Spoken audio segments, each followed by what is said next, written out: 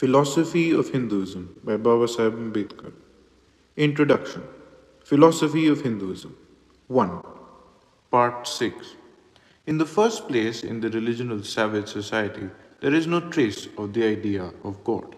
In the second place, in the religion of the savage society, there is no bond between morality and religion. In the savage society, there is religion without God. In the savage society, there is morality, but it is independent of religion. How and when the idea of God became fused in religion, it is not possible to say.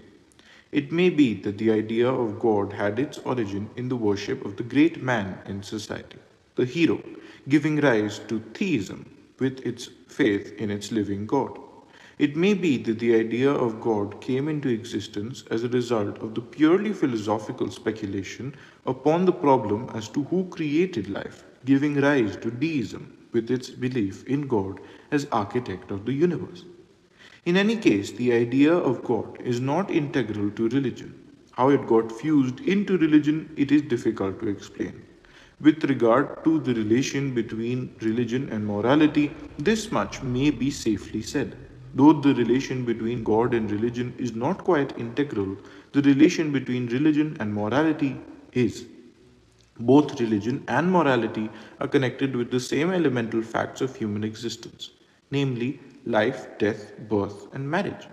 Religion consolidates these life processes, which, while morality furnishes rules for their preservation. Religion, in consolidating the elemental facts and processes of life, came to consolidate also the rules laid down by society for their preservation. Looked at from this point, it is easily explained why the bond between religion and morality took place. It was more intimate and more natural than the bond between religion and God.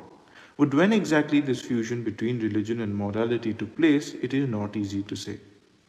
Be that as it may, the fact remains that the religion of the civilized society differs from that of the savage society into two important features.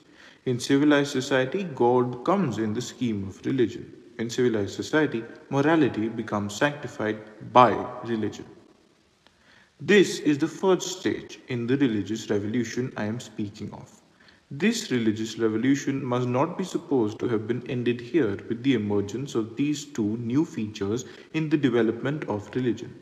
The two ideas, having become part of the constitution of the religion of the civilized society, have undergone further changes which have revolutionized their meaning and their moral significance.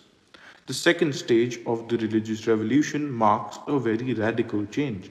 The contrast is so big that civilized society has become split into two, antique society and modern society, so that instead of speaking of the religion of the civilized society, it becomes necessary to speak of the religion of antique society as against the religion of modern society. The end.